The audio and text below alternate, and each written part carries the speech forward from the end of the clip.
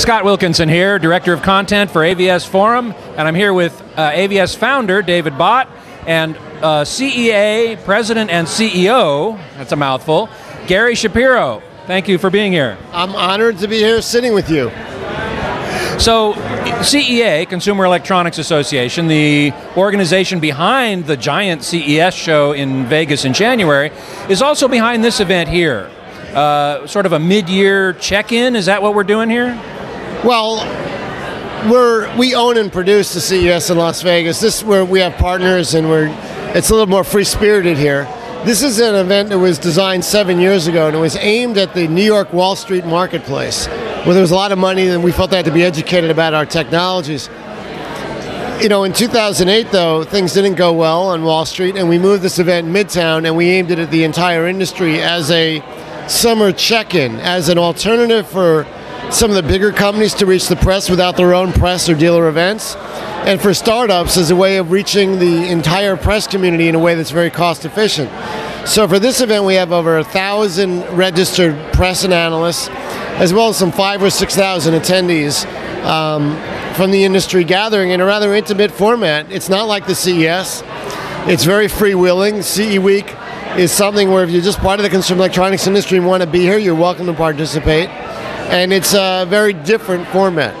Now, I must admit, when I came here several years ago, and I was very supportive because, as you say, it used to be that each manufacturer held their own separate line show and showed off their products that they maybe first introduced at CES, but then later in the year it's actually coming out and they brought the press in. Very inefficient. This seemed like a much more efficient way to get everybody together to see all the new products in one place at one time.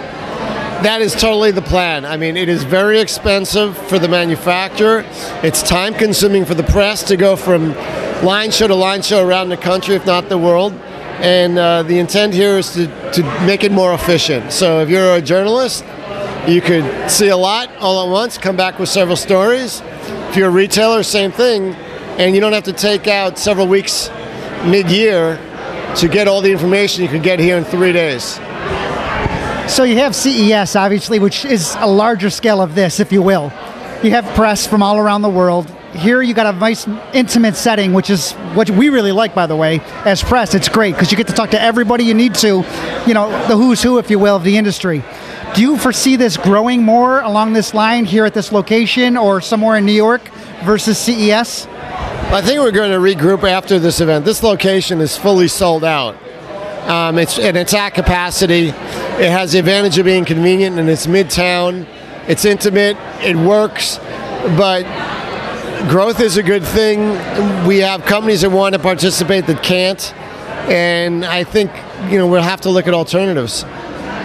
Now, what can you tell me about the state of the consumer electronics industry overall? I mean, 2008, of course, we had an economic downturn. It affected everybody in our industry as well as every place else, just about. Is it coming back well? What's the health of the industry? Well, it depends who you talk to and what they're selling. I mean, 2008, we were doing really well. We had HD TV was still very hot. We had a lot of products which were being introduced, and two things happened. We had a little bit of a slowdown in the economy, to put it modestly. Housing slowed down, and in certain categories there was a lull. In the video category, for example, the big thing was the overhyped 3D, and it didn't meet the expectations that some people had. To me, it was always a nice feature. It's interesting for some people, but it's not. You're talking about 3D. 3D. So now, as of this moment in time, there are three hot product categories that are doing really well. Smartphones, tablets, and headphones. And they're all great categories, but that doesn't sustain a lot of major retailers or bigger companies. So I think we're about on the cusp of going in two categories that are really big. One is Ultra HD 4K, which I think is very exciting. I mean, it's not going to be as big as HD TV because we've gotten used to the widescreen and a better picture. This is a really better picture, and it's going to start out pricey, but it's not going to be the disaster that 3D was, honestly. So, and then the other technology I think is we're going to see some real growth in high-performance audio because our research shows that consumers want it, they're willing to pay for it. There's an interest from the music industry and from electronics companies to really focus on it. And I think the headphones focus actually helped position all high-performance audio very well. So we've gone from the convenience factor of the experience, starting with almost the Walkman and going all the way to MP3 players, where the quality was less of a factor more than the portability, the convenience, and everything else, to now we're ready to go back to high quality, really good sound that makes a difference in your life. So do you see anything in regards to this show or maybe CES or opening up to consumers to be able to come in and see the show, or are you just going to leave that to the press to show, what we see here? Well, the old timers will know that in 1996 we opened the summer CES to the public as a way of exposing people to our products and also helping the show stay alive. And it lasted for a couple of years. But I believe that consumers are really not part of the big trade show experience. The companies that are showing products, what they want to do is they want to reach the trade and the press with products that are coming in the future. They want to reach consumers which are products which are here today. And the job of the media is to basically filter or be the editor or the curator of what is good and what is not. And there's plenty of media, especially today now compared to 1996, of blogs and things like that, which can do that. So I have no great desire to go through that experience again.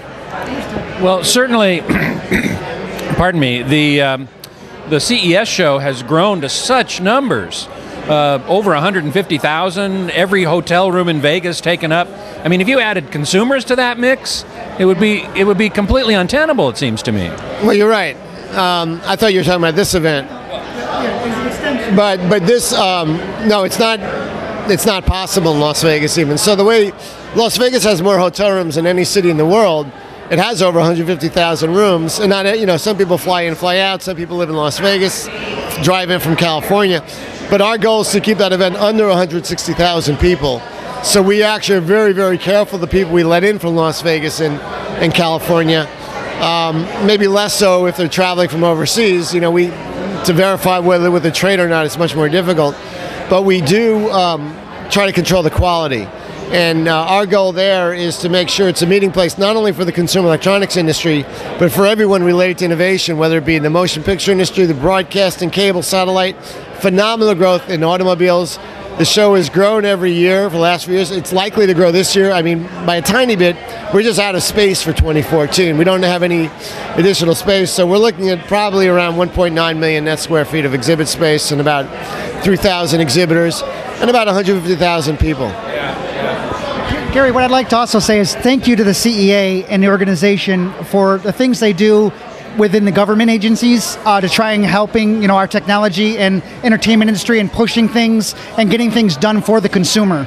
So without standards and what have you, we wouldn't be where we are today, and thanks to CEA for a lot of that. Well, thank you for recognizing that. We are a trade association. We do more than events, but we have a lot of people in Washington who are engineers, policy people, lobbyists, communications people, and the job as we define it is to make sure that our nation, because we define ourselves as the United States as an association. The trade show is international, but our mandate is U.S. companies. And the United States will remain a strong, healthy economy where innovation can be fostered. So we're pushing for things like immigration of the best and brightest people, the people who get the PhDs at our universities. We don't want to kick them out.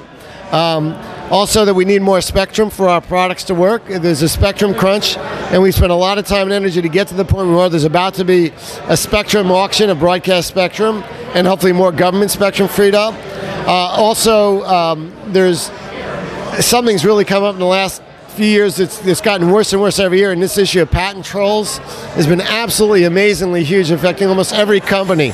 Detriment to the industry, things like that. It's terrible. The spectrum, that's the new gold rush.